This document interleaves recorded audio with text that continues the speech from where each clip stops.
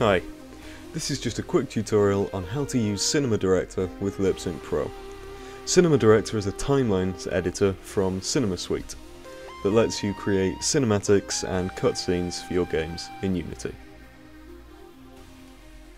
To get started, all I've done so far is import both LipSync Pro and Cinema Director into the same project here. Once that's done, getting them to work together is pretty simple. All you'll need to do is go to Window, Rogo Digital, Get Extensions, and from this list find LipSync Pro events for Cinema Director. Just download that there and import it. And once the script's finished compiling, the two packages are ready to work together. To demonstrate it, I'll create a brand new Cinema Suite cutscene in this scene. So these aren't too important because it's just a test. And we've got this new cutscene object. So if I press Open Director over here to open the Cinema Director window, I can add a new actor track here.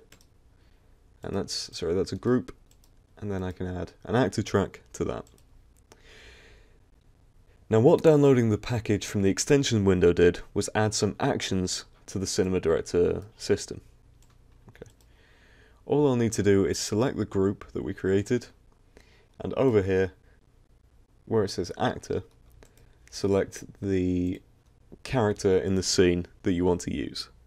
So I've got the Lincoln character here, and then on the actor track itself, I can click the plus button, and we've got a Rogo Digital LipSync category down here. So these are fairly self-explanatory. Play, pause, resume, and stop all work how you'd expect, and play from time lets you start a clip some way into it. I'll just add a new play action.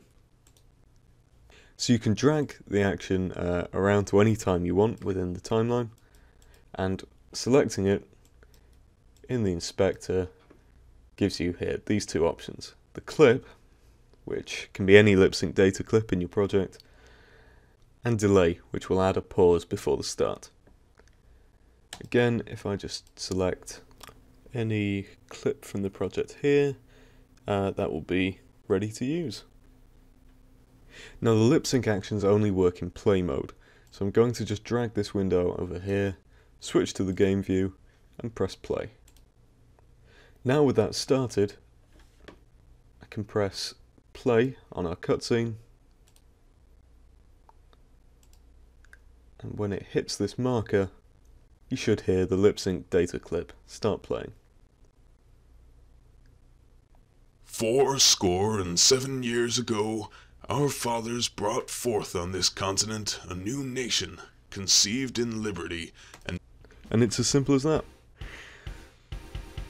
Over the next few tutorials, I'll be looking at integrations with other third-party assets, such as the Slate cutscene editor, Adventure Creator, and Uma, a character creation tool.